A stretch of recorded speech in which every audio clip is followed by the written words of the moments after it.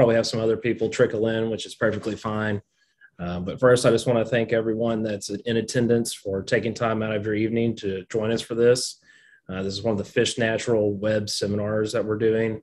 And this one, as you know from signing up, is going to be covering hard body lures. My name is John Burden. I work with the Arkansas Game and Fish Commission's fishing education program. And so our purpose is to go out and help build people's skills and knowledge of fishing and the tackle, in this case, that goes along with it, so that you can either get into fishing, have a broader understanding of fishing and go target other species maybe you've had issues with. But overall, just trying to enhance people's experience of fishing. So that's kind of the general premise of our program. But tonight, like I said, we're going to be focusing on hard body lures. Some of you may know that there's a category called soft plastics. I was originally going to try to blend some of that information here, but once I started compiling the list of what information I wanted to give to you, I realized that we probably have more material than we could possibly cover in just this one setting. So if that's something you're curious about, keep an eye out. We'll probably do a follow-up program just for soft plastics, as that's a completely other group of lures that are very popular artificial lures.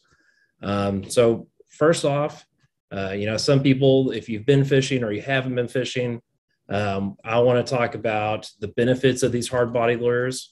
If you do have any questions throughout the discussion, if you will, please put any questions in the chat.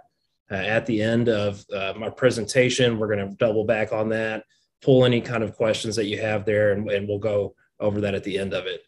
But I want to start with just telling you what really the benefits of these hard body lures are. One thing about them that I think is highly important is that rather than having to go and collect or purchase live bait such as worms, crickets, or minnows, hard body lures are something that you can keep in your tackle bag all the time. So, for me personally, I keep a tackle bag and a small rod in my vehicle. And that way, if I happen to have some free time, or maybe I, happen to be in a new area, I can take that fishing gear out and go straight out to the water and start fishing right away. It's not something that I have to necessarily plan or worry about. It's just something that's always there available. And so that's one of the biggest benefits to it to me. Another benefit is that, presuming that you don't lose it, which does happen, that's something that you can have for a long time. These lures, most of them are made of a high quality plastic. Some of them are metal. We'll get into that. But the biggest upkeep on those usually is going to be just changing out the hooks themselves. So, you can have one lure and fish it many, many times. Say it gets caught, but you retrieve it, and then the barb is bent on the hook, or maybe the hook is messed up altogether. You can just take that off and replace it. So it's not just a piece of terminal tackle, but it's a presentation that you can use for fishing over a long period of time. So as I kind of alluded to, there's different materials used for these hard body plastics, or hard body lures, excuse me. Plastic is probably by and large the most popular. In the past, they were traditionally made from wood, carved items, maybe with some metal fittings on them, but traditionally that was what they were made of. But today we will definitely see more than any other material is going to be, plastic molds. But first, I want to talk a little bit about metal hard body lures. And so these are just small, simple patterns that are very popular. Some people may have heard of them, some people may have not. And so I like to talk about them because I think they sometimes get overlooked when people talk about these type of artificial lures. Most people just tend to focus on the plastic ones, which is understandable. And we'll talk about, the benefits of that. So the first one I want to talk about is what's called a spoon. And you'll see quickly why it gets that name. So this is the front side. I'll try to get these in focus for you guys as best I can. Bear with me on that.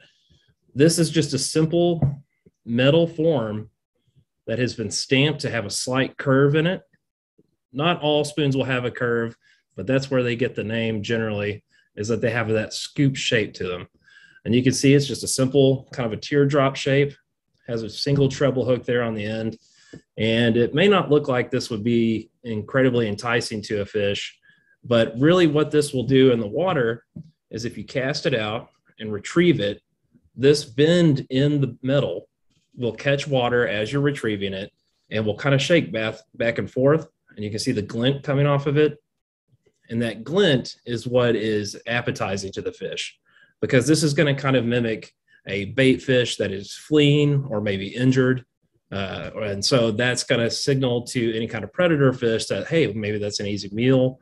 And so that flash is really the important part as far as getting their initial attention. But what it also does is the spoon shape that's catching that water and it's causing it to flicker is also causing a lot of vibration in the water. And so in addition to visual cues that we're trying to get in a fish to react, you're also going to see, or well, rather they're going to feel and hear the vibrations in the water. So a fish, they have ears just like we do. They're internal, but they have a similar structure to our ears. They will feel and pick up on those vibrations there, but they'll also pick up on vibrations across their lateral line. It's a thin line running across their body, but it's a sensory organ. And so they'll pick up on the vibrations just from this single little small spoon. So it's a simple concept that hits on two different areas of fish that will get their attention and try to entice them to come in and get a bite. Now, they aren't all just simple metal, stamps like this with no color. Here's one that's got a little more color on it. Somewhat kind of a trout pattern, I guess you would say, kind of a rainbow color. Here's another one, different pattern there. And you'll see a huge variety in colors and patterns. There are also some different shapes. Not all of them are this kind of teardrop shape. Some of them are kind of a straight line, almost like an emery board or something like that. So they're not always going to be exactly like this, but calling them spoons in general, pretty much anyone's going to know what you're talking about if you were to refer to that. And if you were to see them at the store labeled that's exactly what they're talking about. So another one that I like more than a spoon personally is another metal lure. It's called a blade bait. And they call them a blade bait because here's one. It's a simple little metal lure. And you can see how narrow it is when I turn it towards the camera. It's very narrow. So it kind of has a mimic of, say, a knife blade. And, as you see there, it definitely makes sense why.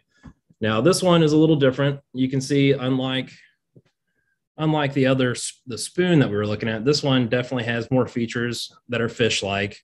You see the eyes there, kind of a head shape. So it's more reminiscent of a bait fish that a predator fish would be going after. Again, they utilize these treble hooks. Here, in this case, we have two, one at the front and one at the back, because fish will sometimes hit from the side or the back. They're not always just coming up behind the fish that they're trying to get. These are interesting, though, because they have these three different points here. Not all of them have that. Some blade baits will have a single hole in them. But what that allows for is you can do some separate positioning on there to give different presentations. Now, another big thing about this is while the spoon would wobble back and forth, this one is going to kind of go side to side. And so it's going to have more of a natural fish swimming action to it. And it also has, you can't hear it on this one because it's very small, but there is a tube here in the middle. Let's see if I can get it there. Right at the tip of my finger, there's a small tube, and there are actually some small beads in there. And so those beads are going to give extra vibration, extra percussion under the water as this is moving side to side. So not only will you have that rapid side to side movement causing the vibrations like I was talking about earlier, but those beads in there will just give you an extra level of percussion in the water to help draw their attention. Here's another pattern that I have.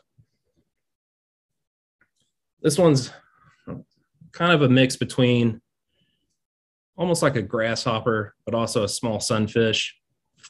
And again, it's got similar structure, the three holes up there. And these, when you want to fish these, generally what you would do is just cast them out and do a steady retrieve. You can allow them to fall to the bottom and lift the tip of your rod, and then let them fall back down, lift the tip of your rod. And then as you're letting them fall, reel in the excess. And so this will give you kind of a feeding motion of a bait fish off the bottom of the water. So that's one technique you can use. That's a different way than just a steady retrieve. But there's absolutely nothing wrong with doing just a steady retrieve on these, especially during warmer months. You know, a lot of fish are more active and actively feeding, so they're willing to go after and expend that energy to get them. Whereas in the winter, when things are colder, sometimes you have to have a little more finesse in your approach to get the fish interested. So those are just a couple of the metal lures. There, again, this is just going to cover a section of lures. There's other types that are, you know, inline spinners as a whole category that would fall into a metal construction. But again, at this time, I'm just kind of focusing on the ones that kind of have a similar action and fall into this similar body shape. And going from that, now we're going to get into the plastic category. So all these that I'm going to cover now, these are just different plastic molds that are used to give different presentations. Some of these you'll probably have seen and are somewhat familiar with. So hopefully I can explain a little more about it so that we can clear up any questions you have. I know a lot of people, when they go to you know, Walmart or to Bass Pro or anywhere where there's a selection of lures, it can be kind of overwhelming, and you may have an idea of what you think is good, but there may be some details to help, you know, that you weren't sure about as far as selection. First, I'm going to talk about what's called a popper, and a popper, it falls from its name as far as the technique that it uses. And here's one here. Again, there's many varieties as far as colors, moldings can change and vary. Some are more simple. This one's a little more detailed. You can see there's actual detailing on the molding to the face. But what's most important about these is the front here. I don't know if you can see that too well. It's a concave front, and you actually tie your line here. There's a small eye. And so the idea of this is to be a top water lure. So the other ones I had showed you, the spoon and the blade bait, those are both diving. Obviously, they're made of metal, so they're going to sink in the water. This is going to do the opposite. This is going to set on top. And what the point of this, where you tie it and the shape of that front, is that when you cast it out, it will lay on top of the water, and then you twitch it, just gently twitch it. You can kind of do a side-to-side motion or just a single backward motion on your reel, or excuse me, on your rod. And when you do that, that concave surface there in the mouth is going to catch the water. And so the popping comes from the sound that that's actually making when it's moving across the water when you twitch your rod. So it's called a popper, makes sense. And these are really highly effective, especially during the summer months. I prefer to use them then myself. There's some other ones we'll get into a little bit that are great for cold weather. But these, again, they fall into a pretty similar category altogether. They're going to have the slender body, just like this here. Most of them are going to have at least two treble hooks on there. But most importantly, they're going to have that open mouth, that concave front, to help make that popping, that percussive sound. And so we talked already about enticing fish using visual cues, but then also, you know, percussion in the water. Again, that's a great way to get a fish's attention. And this one here, you can actually hear there's a rattle, some beads inside of this. And so not only are you getting the percussive force from the actual lure moving in the water, but you're going to have those beads, again, giving just a little extra interest to the fish, because they're going to hear that and they're going to cue in and say, hey, what's that over there? Now, as far as the body and the coloration, this is, you know, colored just like any other fish that you'd see in the water, dark on top, light on the bottom. And then, of course, the side is kind of painted up like maybe a bait fish. But whenever they see that motion on top of the water, they're going to think, oh, well, this is a fish that's injured or dying. And so that's an easy meal for me. And that's another thing that's going to cue those fish to come and, you know, hopefully hit this lure. Now, there's a couple of varieties of poppers out there. Here's one that has some flash to the tail just to give some extra motion and interest. Here's one I like to use. It's actually supposed to mimic a frog. You can see it's got that front cupped mouth. It's called a hula popper. And it's got this little tail here. And the idea here is when you jerk it, these kind of flail out kind of like a frog's leg if he's kicking and swimming. So there's different varieties as far as how they look, different presentations, but the performance overall falling into the popper category is what makes them the same. And again, has that nice open mouth, going to get that percussive force there. Okay.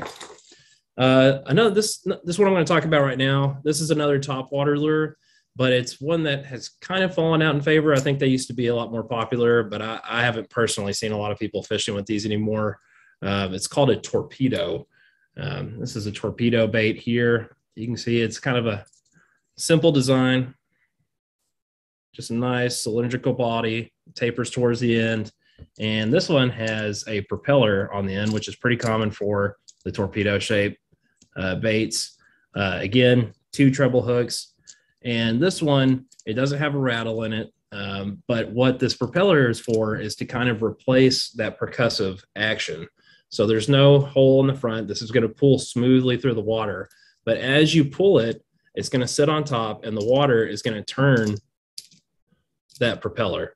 And you can probably see as I'm doing it, it kind of causes a little bit of flash. Again, mimicking the movement of a fish in the water, a bait fish or whatever fish is, hopefully the one you're trying to catch is going to be intrigued by. But it also, as it's turning, is giving flash, but then it's doing the same thing, that percussive activity. And so they're going to feel, hear, and see this, the action there. You can work this in the same way. You don't have to do so much the finessing as far as a side-to-side walk or a slight pop, because that's not going to give you a lot of action there. So this one would be good to do a retrieve, pause, and then retrieve, and pause. So you can kind of do little breaks where it seems like it's, trying to escape and stopping, trying to escape, stopping. And that's going to get more interest from a fish using this bait in particular. Okay, the next categories that we're going to move into are by far the most popular, and they are certainly my favorite. It's going to be crankbaits. These are things you see all over the place. They come in all kinds of colors, all kinds of sizes. And that's what I was saying about there's a lot of times a hard place to start if you have a lot to choose from. It's hard to know which one you want to choose. So crankbaits, let me just pull in here, just try to give you a general idea of what they're about. Crankbaits are, let me see, these lures here. So again, they're going to have usually 2 treble hooks, one in the front, one in the back. You can see this one looks like a kind of like a bluegill or some kind of sunfish. But what makes them very distinguishable are these bills in the front. So these bills on crankbaits are they dictate how these baits behave in the water. So when you throw them, they're hollow. Most of them are just going to float. There are some that sink that are weighted, but the action comes into play from this bill. So if I were to cast it out and I start a slow retrieve, just reeling it in, this thing is going to start moving. It's going to start moving side to side, and this bill dictates that movement. Not only does the bill dictate the movement, but it dictates the depth that this is going to dive to. So let me get one for comparison here. You can see the two here, how much larger this one is than the one in my left hand on the right side of the screen for you guys. So this larger bill is going to dive much deeper than this one.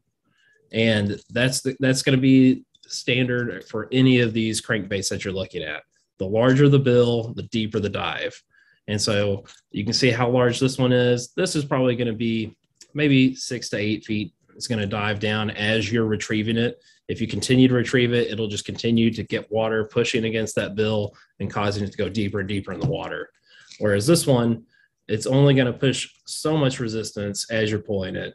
And so it's not going to dive as fast or as deep.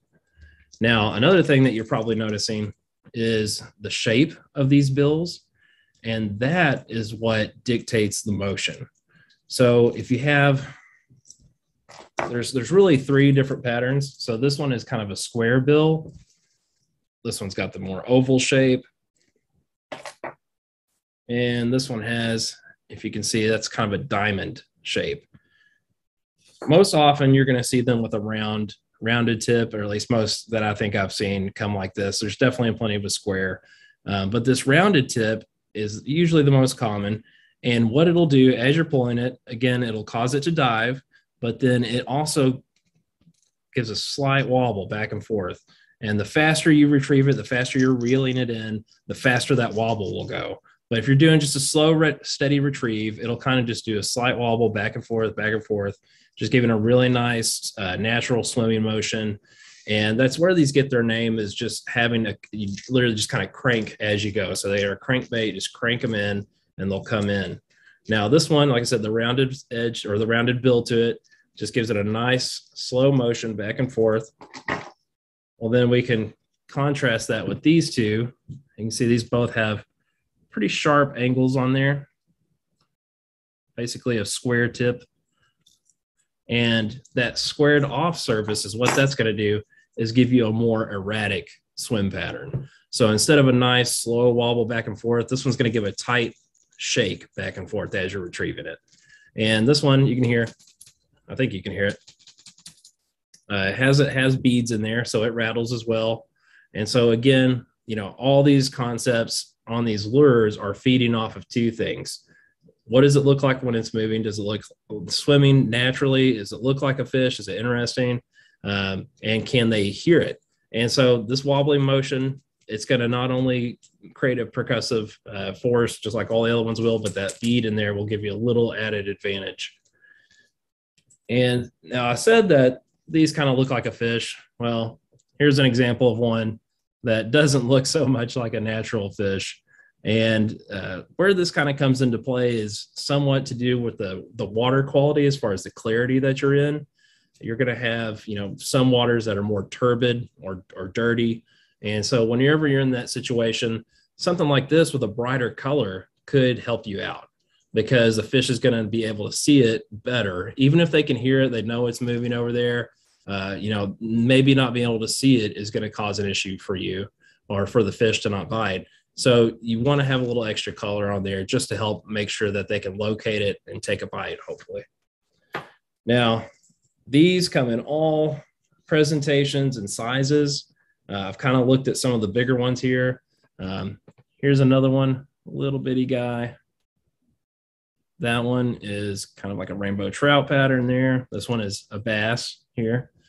But then we also have things like this, which is a grasshopper, as you can see. And this one's going to be pretty shallow. The small bill on there is probably going to go to about 3 feet or so. And then I have this one here. You can see that's actually molded to look like a group of bait fish swimming. So, you know, again, some of them are not going to necessarily have a natural pattern to them, but a lot of times you want to try to present something that's going to look similar to what the fish is already feeding on. And so in this case, you know, we got some shad in here. That's definitely something that they're going to go for. One of my personal favorites are the crawfish. These are very popular for me, at least, using for spotted bass or smallmouth bass, because that's a common food source in small streams. And you can see here, these are come in different colors, and you may want to use a variety of colors at different times of the year as these molts, or if you're in a different location, there's different species of crawfish. So maybe one location would be good. With this one here, it has more of a dark green back on it, but others may go for just, you know, this more kind of normal looking red orange tone.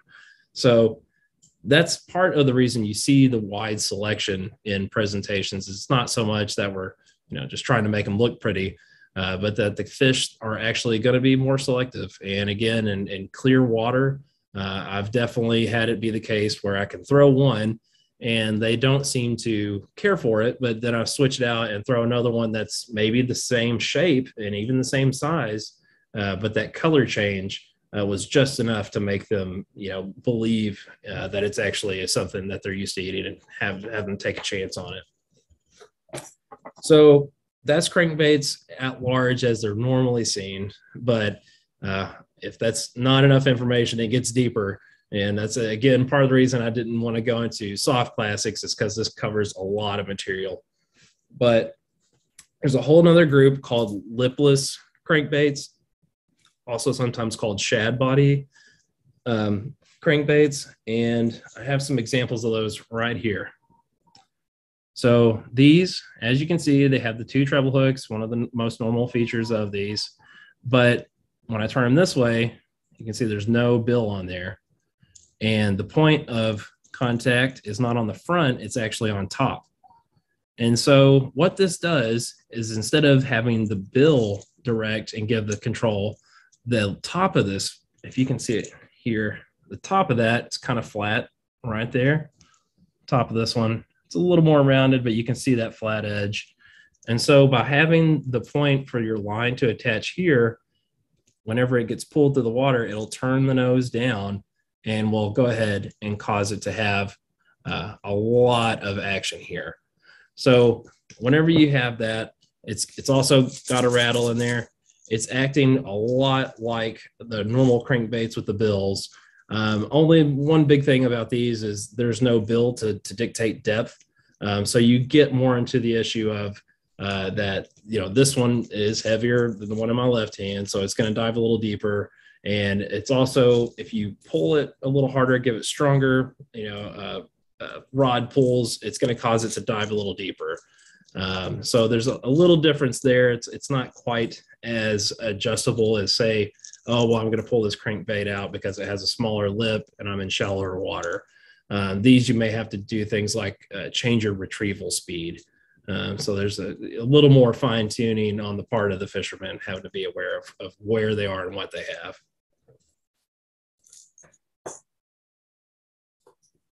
Let me see.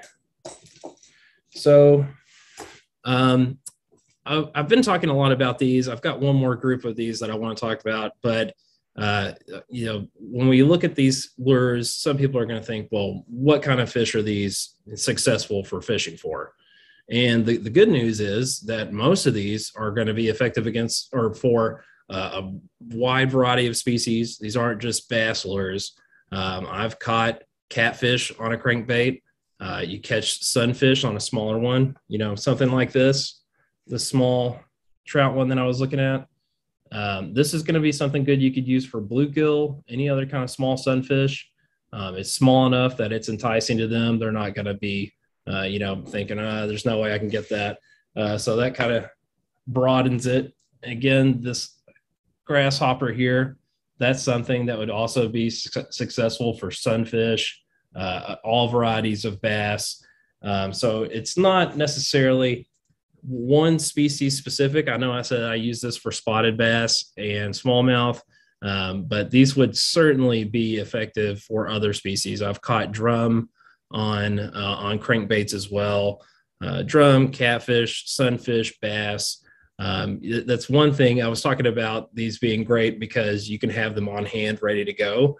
And one of the other things is that these really are effective for a variety of fish. So if you're in an area maybe you don't know a lot about, but you wanted to go out and fish it, this would be a good way to try to have a successful fishing experience because it can cross a broad variety of species as far as getting them interested in having a bite, hopefully. So the last group that I want to talk about is called jerk baits. And these are very similar to crankbaits, but they have a little bit of different features to them. Let me hold up this one here first.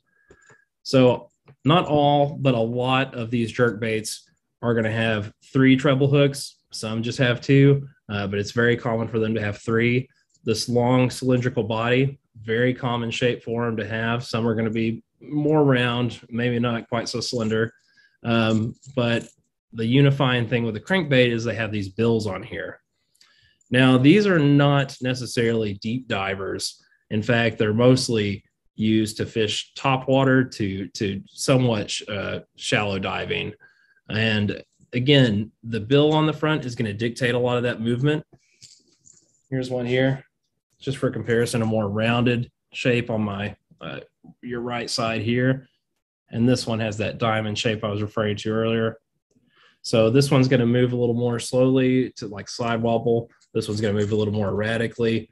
And that's just if you're doing a straight retrieve. So if I were to cast it out, you know, and reel down on it, this one would dive some and it would go deeper than this one. But they get their name, the jerk bait, from the technique that's usually used to fish them, which is where you would cast it out and you would actually do a twitching motion, kind of similar to the poppers I was talking about. So that's going to give them, you can do it side to side or jerk and pause, and reel and jerk and pause. So there's a couple different ways to fish these, but they're very effective. These long bodies to them, they definitely look like a tasty bait fish, a good meal. These are going to be more so for bass than these other smaller ones that we've looked at. I've not had any other species other than bass actually go for these, but for largemouth bass, definitely very attractive. Another good option for going out there and trying to target bass, if that is something that you're highly interested in. And you can see, just as the other ones, these come in a variety of patterns. There's another one here, a little more simple design to it. This one, again, looking like a rainbow trout here. This one kind of have a long shad body. So that is the majority of, the common ones that you're going to see. There's going to be variations on these things. There always is. And that's why this information is kind of as a way to get you started into these lures. If it's something you're not familiar with, I just want to be able to help you. If you have any questions, narrow down what type, what size, et cetera, is trying to get it more accessible to you so that you can have some options. And like I said, if you have these in your tackle box, they're not going to go bad. They're not going to rot. They're just going to be there ready to go.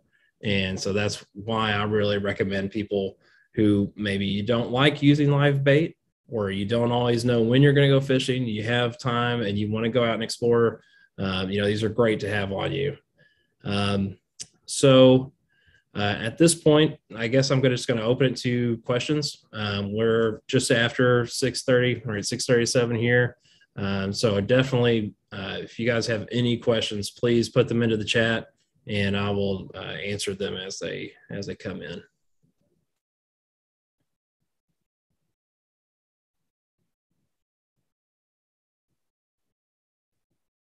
See over here, got a comment from someone about brown trout hitting jerk baits.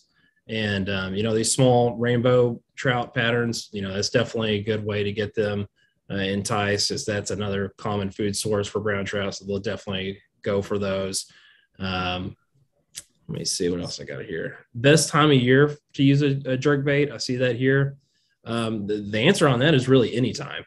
I usually would do it more in the warmer months, but I hear reports of other fishermen who have great success with them during the winter.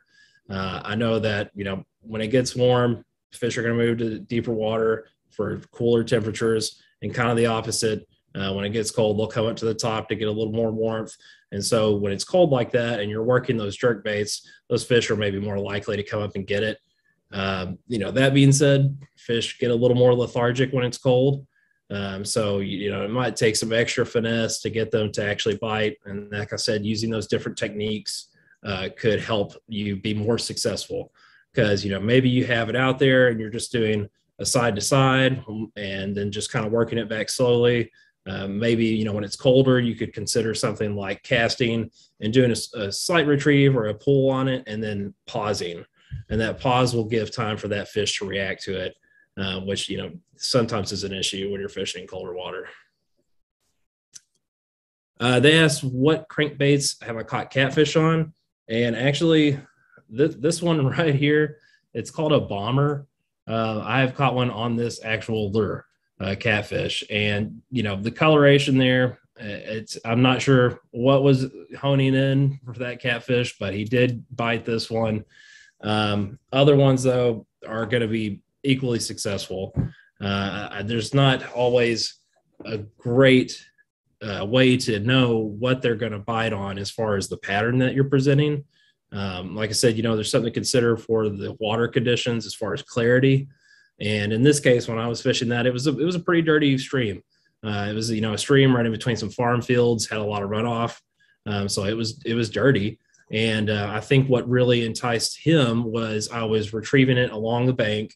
And I think that percussive activity that I was talking about, I think that's what really clued in, and he just took a chance on it and bit that.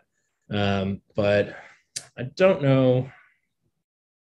Oh, actually, this one here too. This lipless, I did catch a catfish on this one. And this one, it has the rattle in it. These you'll hear sometimes referred to as a rattle trap. And I actually did have a catfish on this one as well. This was on Christmas Day of last year. We had unusually warm temperatures, so I went to the spillway in Mayflower, Arkansas, and I caught a good-sized channel catfish on this. And again, this is more of a shad kind of color, and it's got that nice reflective color to it. That water is not particularly clear. So in this case, it could have been both. It could have been the color and this rattle activity that really enticed him to come and try, to get a bite. So that's at least two that I can speak of for sure that I've had success with for catfish. That being said, if I were personally targeting catfish, I wouldn't necessarily use one of these, but it does speak, and the fact that I've had that experience, it speaks to their diversity and the ability to catch a broad range of fish. So it's a good place to start. Let me look at some of these other questions here.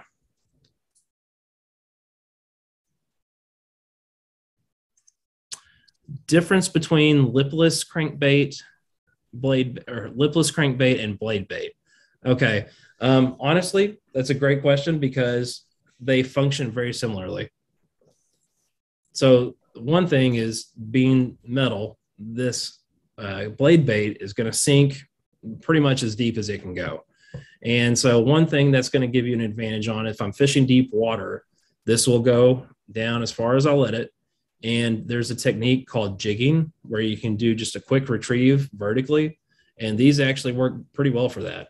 Whereas this lipless crankbait, this is going to be more just a retrieving. And so it's not going to dive deep. It's only going to dive as much as its weight and your retrieval speed will dictate. So this is something that is good, but this one has a little more versatility just depending on where you're at and what you're trying to fish for. But as far as the action that they provide, they actually do have just a very similar motion. Blade baits, they're a little more erratic. There's a little tighter shake to it, whereas the lipless one, it's a little bit slower, but they have very similar motions as far as their action in the water. John, I'm going to try to help you out a little bit. Yeah, what you got? Next question is, what's the biggest catfish you've caught? Oh, I mean, probably, I think it was like an 18-pound channel. I didn't weigh it. Okay. At that time, I wasn't really concerned about weighing it, but it was good size. And that was Jacqueline Hamilton was also wanting to know which of these will punch through heavier fauna on top or heavy growth area. Okay. That's something to be concerned with when you're looking at these. I mean, especially something like this. I mean, those 3 treble hooks, that's a great thing to get hung up on everything that's in the water. So good question and very fair giving this type of lure. And one of the biggest things I would say about that is it's going to be heavily dependent on the line that you're using. So a lot of bass fishermen will use, if they're fishing heavy cover, will use braided line. And braided line is significantly stronger than monofilament or fluorocarbon. And so it's going to give you a lot better chance to get things out of thick brush, lily pads, any kind of like top surface level, but then also any kind of lower aquatic vegetation. It'll help get that through there.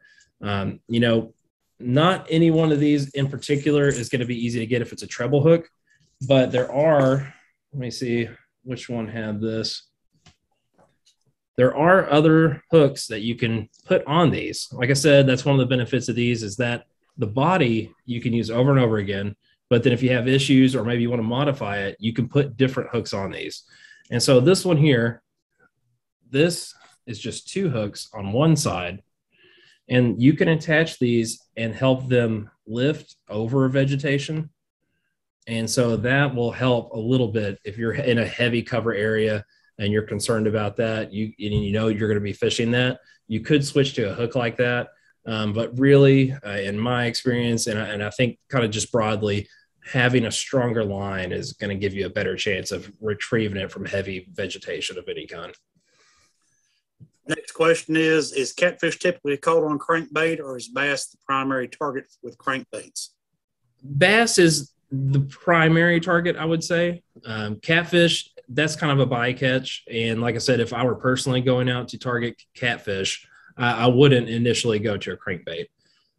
It's not that it's, not possible to catch a catfish, but they use different senses to really find their, food or whatever they're wanting to eat on. They're going to go a lot more by taste and scent in the water.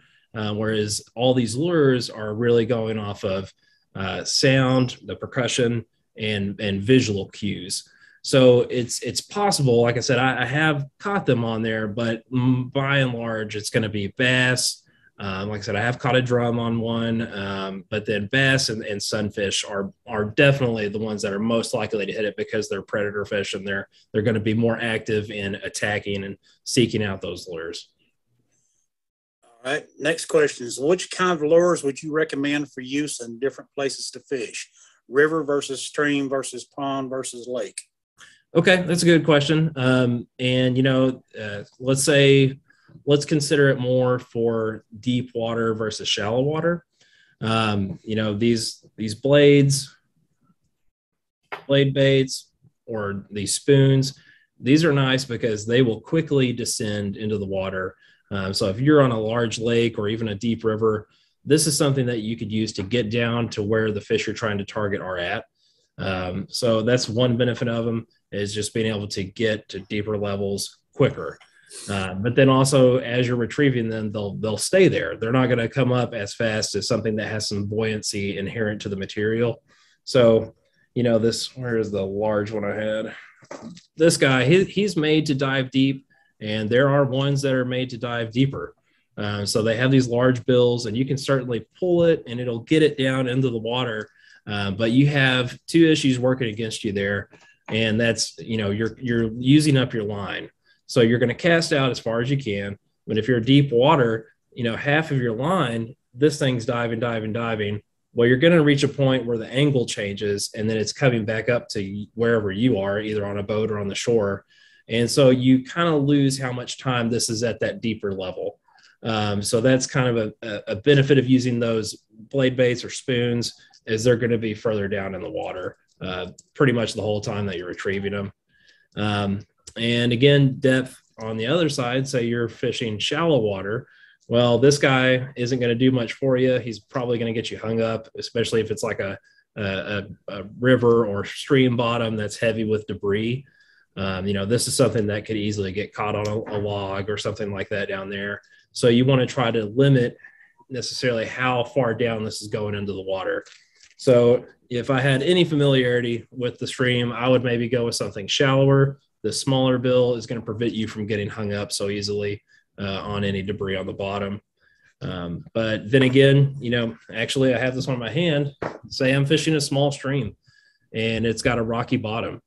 I would want this crawfish pattern, I would want it hitting the bottom continually as I'm retrieving it, because that's the natural action and swimming motion of a crawfish, is to seek cover in between rocks in the stream. But again, that's a little more knowing the area that you're fishing. You can make good guesses about where you're at to try to help you with the depth of the water. But the more you know as far as what they're looking for and the area that you're fishing, the better you can select the lure you're trying to use. But generally, if you're concerned about any depth issues, a swift retrieve will keep you off the bottom. So that's something to consider too. You're not always going to get hung up on the bottom. And if you keep just a swift retrieve, you can usually avoid that if you're not totally sure where you're at.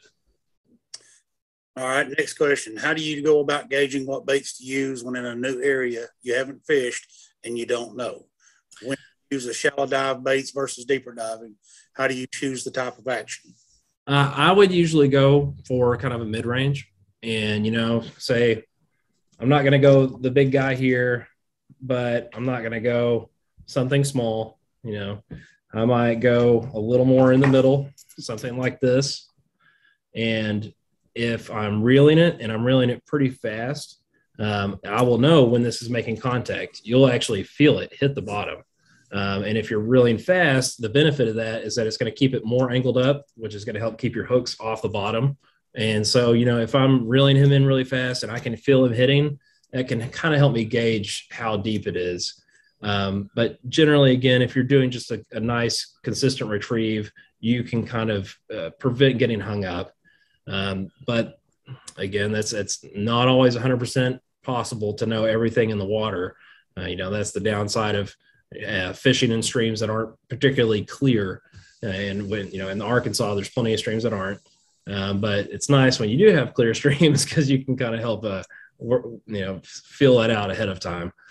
But it really is, it's something you will become more familiar with after you start using them. But, if you go to the store and you see something that says it's a 2 to 5 foot dive, diver on a crankbait, that's a pretty safe lure to use anywhere. And like I said, if you do a nice steady retrieve, you'll feel it hitting if it's that shallow. All right, next question. I think you've answered part of it already. Part of it is what are blade baits good for? And like you said, it keeps the bait down there at the bottom, closer to the bottom for a longer distance of time. Yeah, that's right. Yeah, that, and it's just the variety of technique that you could fish it. I was talking about that jigging motion. So say if I'm in a boat in this case, and I'm fishing straight down, rather than doing a retrieve and just coming back to me, I can kind of just do slight upward motions with the rod tip. And say if I know that there's some structure in the water, maybe an old tree or stump, and I could get next to it and just literally drop it next to it and kind of give it an up and down motion, give it time to go back down and give it another rip up. That's a good way to get, action out of fish holding up around any kind of structure under the water. So that's really their benefit, is that they're more versatile for fishing styles. Todd also wants to know where's the best place to catch bass. And don't tell him. I mean, they're all over the state. Tournament fishers, of course, are going to be on lakes. And the issues with lakes is that you got to cover more water sometimes to find those pockets. I myself, I love fishing streams, small rivers or large creeks, if you look at it that way. Because the bass are usually going to be somewhat around structure, and they're usually easy to find in those streams. And I can kind of key on to what they're wanting to eat more often. So, with a lot of fish, you're going to be fishing structure, any kind of maybe a waterway feeding into another one. Those are good areas to look at because they're waiting for food to flow downstream, whether it be a bait fish or whatever. So that's a good way to kind of locate bass. But, if you're talking about going to a larger lake, you might want to look for vegetation, buckbrush, stuff like that, down trees, cypress trees. There's, really still kind of the same idea, but it changes what that structure looks like. All right. Next question. Jacqueline is looking for a little bit of an advantage here. She wants to know where you go catch smallies this weekend. Really popular location, Crooked Creek. Another one is the Caddo down near Hot Springs. That's really popular for smallmouth also if you're in central or southern Arkansas. The Big Piney, and this is from what I've been told, not that I know, but the Big Piney is in another location that's supposed to be really good. They're going to be in the more small stream systems, small river systems. You're not really going to run into a lot of lakes that have smallmouth in them. So, is there any particular brand you prefer and you purchase more of when it comes to No, I really don't think so. I kind of look for what, if I've been out fishing, and like I said, the more experience that you have, you'll start noticing where you're running into gaps in maybe the lures that you have. So sometimes that's a good thing to really pay attention to, is, you're out fishing, maybe you weren't productive, but you notice that they were eating or feeding on something in particular there. You can go back and then say, well, okay, what is this similar to that I know these fish are trying to eat? And that's going to change depending on the time of the year. But that's usually what dictates my choices. Is I say, well, I've fished a lot of this pattern and didn't have a lot of luck, or I saw them eating these types of other bait fish here in this location, so I'm going to go try to find something that matches that. And that's this small little trout pattern crankbait. I bought that because I had a feeling that, small sunfish will eat other sunfish. And so this was something I thought would probably have a pretty broad application, and it does. It's not because the sunfish that I'm catching on it are used to eating trout. It's just that it's kind of got a similar colors, those bars on its side. It's small, gives a nice little action in the water. So just kind of cluing into what is productive or not productive when you're fishing is going to help you hone in what your lure selection should be like.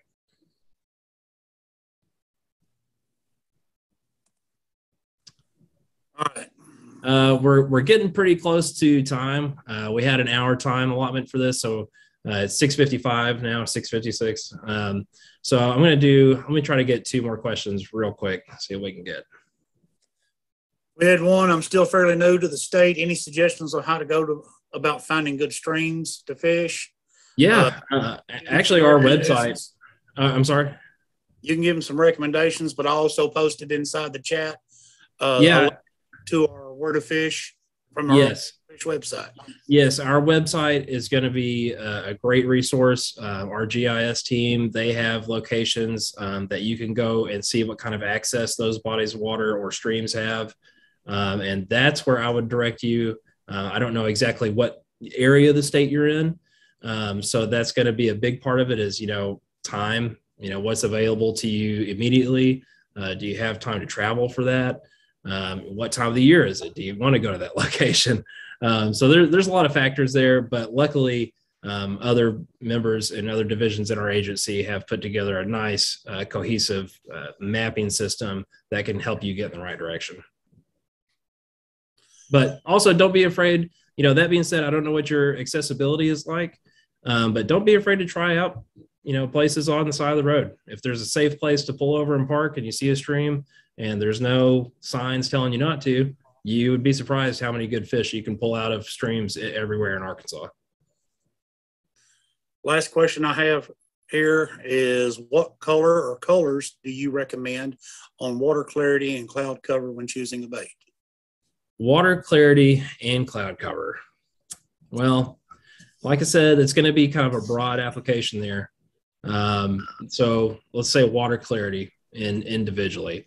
If it's more turbid or darker cloudy water, or whether that be dirty or any other kind of stain to the water, I'll usually fish brighter colors.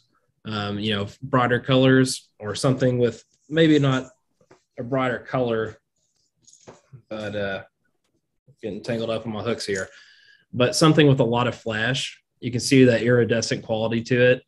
So either something with a lot of flash or bright color is going to help you in that situation, because they may be able to find it or hone in on a little bit with that percussive activity. But a little brighter presentation will help them find it for sure. Whereas, when you get into clear water, you're going to have a lot more issues with the fish being more picky. Fish have great eyesight, and they are certainly aware of what their favorite food source is, or at least what the most common food source is. So they're going to seek that out. And I have seen it plenty of times where I brought an assortment of lures and tried to catch fish that I could see in the water, but what I was throwing, they weren't biting. So it can be frustrating. But again, that's part of the learning process, is you try to diversify the lures that you have and be aware of the food sources that are in their streams. So that's a good way to combat any kind of picky fish if you have a nice clear stream that you're fishing in, or a clear lake. Clear lakes like Washita.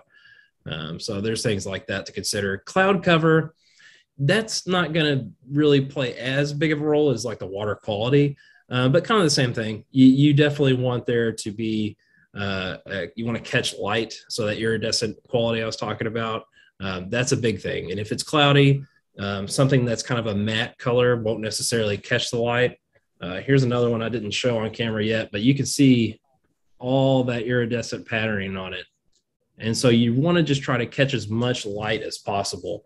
So on a cloudy day, rather than going something like this, which has no iridescent markings on it, it's a matte finish. It's bright colored, but it doesn't have any real flash to it, as we would say.